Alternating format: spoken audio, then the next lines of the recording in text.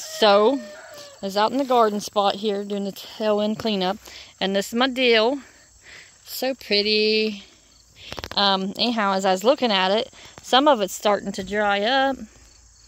So, this here dill head's actually almost brown, so I'm going to harvest this all up. And that is done by me cutting it. Okay, Eva's going to be the cutter here, so she's just snipping them off. Snip them all. I left some. Yeah, it's alright. Here, just snip them all off down here. Well, if I could pull them, I will, because I'm not putting my dill here next year. But the stalks, the heads, the leaves, they're all usable. So, we want the whole plant if we can. You're videoing.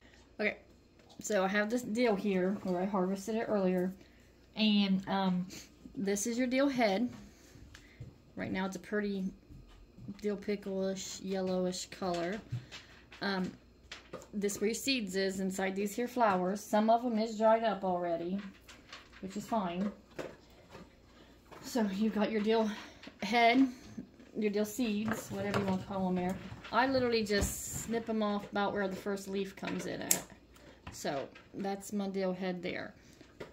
Now, we'll find a good example for you here.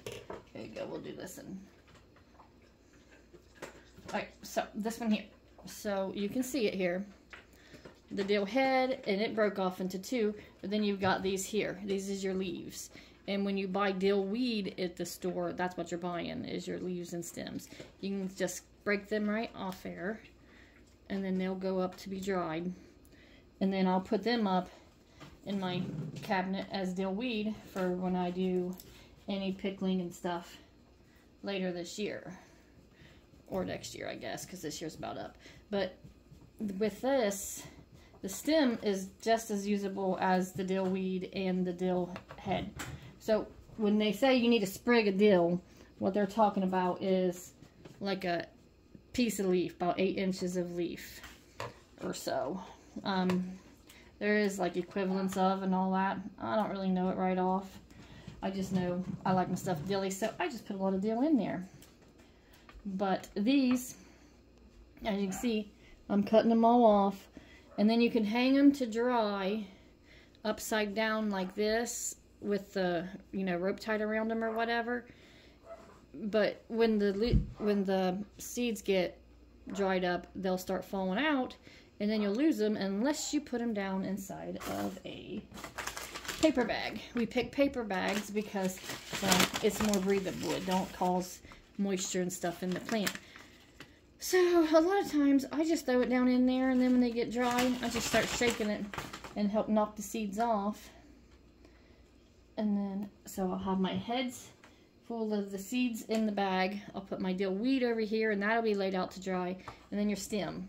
The stem can be used in place of things like your dill weed, not your dill weed, okay, your bay leaves and stuff like that. It just adds extra flavor to your soups and your stocks and stuff.